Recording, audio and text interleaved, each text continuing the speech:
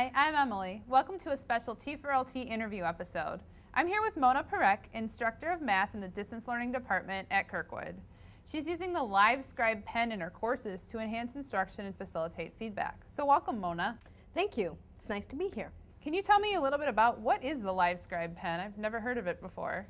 So the Livescribe pen is a pen that writes on special paper, and it can write on regular paper as well, but it has built-in audio, and you're able to work out problems, write notes, and it records your voice as you're writing. So how are you using it in your classes? So as of right now, it actually started when students were emailing me with a bunch of questions saying, how does order of operation works? Now, I started the lesson, we discuss it in class, we do several problems, and what happens is about 12 hours later, students are sitting at home finally going through their homework, and they're forgetting what they learned in class. Even though they took notes, they're forgetting some of the interesting aspects of, let's just think about order of operations. Please excuse my dear Aunt Sally. Parentheses first, then exponents, multiply and divide in the order from left to right. Now what they would forget is, like, they see multiply and divide, but they forget that it's grouped together. And they fail to write this in their notes. So I decided to use this pen by working out several problems as I'm talking and send it off in an email. And they would get the problems worked out, which is really neat. And they can hear the voice, see the problems being worked out, and they can press pause, work out the problems, and then press play again and see the problems worked out in its entirety. Wow, that's great. Do you use this both in your KTS and your online courses? I do. And it's very helpful, especially for my online courses where I don't get to see my students and they're struggling with particular problems in any one of the, the topics, elementary, intermediate algebra, and I'm able to help facilitate the questions that they have by providing a different resource.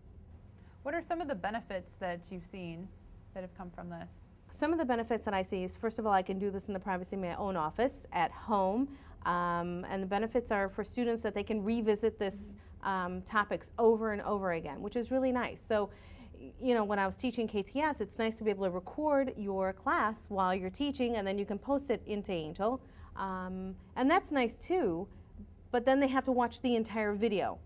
And it's addressing particular topics, particular problems, and it's a quick fix to a quick question, really.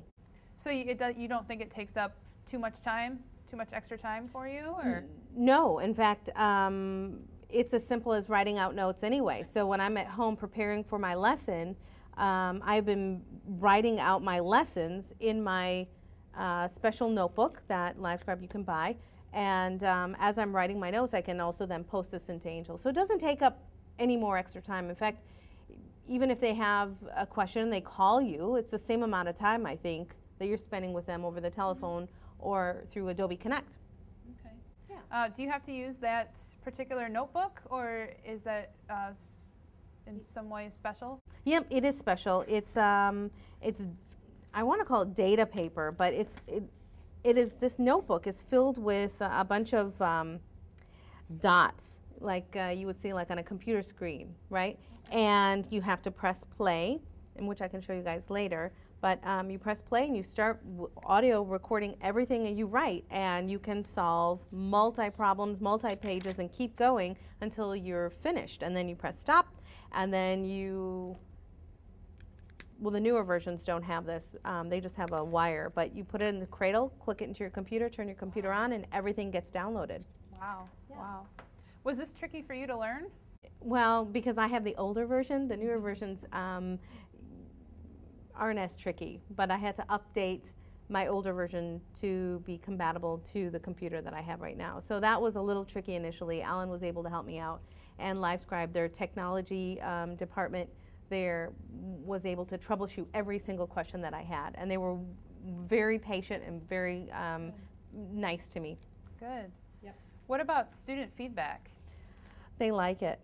Yeah, I have a lot. Yeah, they like it, and so what's nice is the students are saying, well, everything's great. I get when you're in class. I get it, and when you're explaining the problems, I'm able to even follow and even do the problems when you ask us to complete in class. But what happens, Mona, is when I'm at home alone by myself, I can't interface with a textbook. It doesn't talk back to me, even though I provide them with links that has, you know, a person working at the problems in front of them.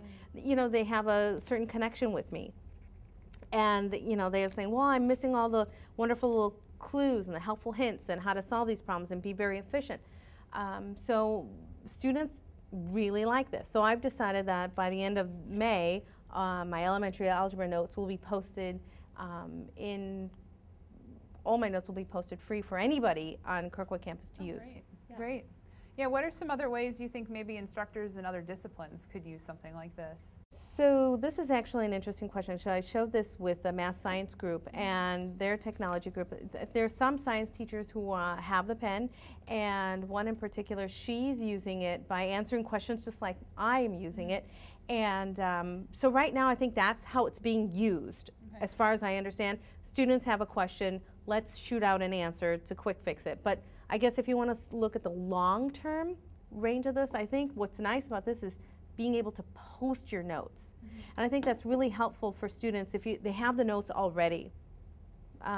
That's one thing that I did different this semester than I did in the fall, is that I posted all my notes completely. So students had access to them before coming to class, so they've already visited the information once before. Yeah. Great. Any other out-of-the-box ways that this could be used? You know, as of right now,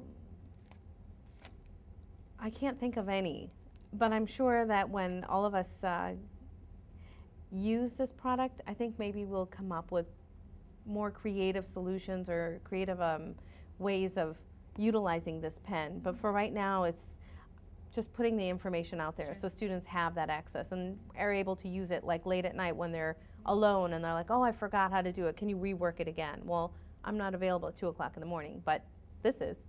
Absolutely. Well, thank you so much. Do you have anything you'd like to add? I'm just happy that I got to use this pen, and it's available. You can buy it at Best Buy or Amazon.com, or you can even go to Livescribe and get a refurbished one for a fraction of what they're selling it at Best Buy. Great. Thanks so much for joining us today. Thank you, Emily. It's nice to be here.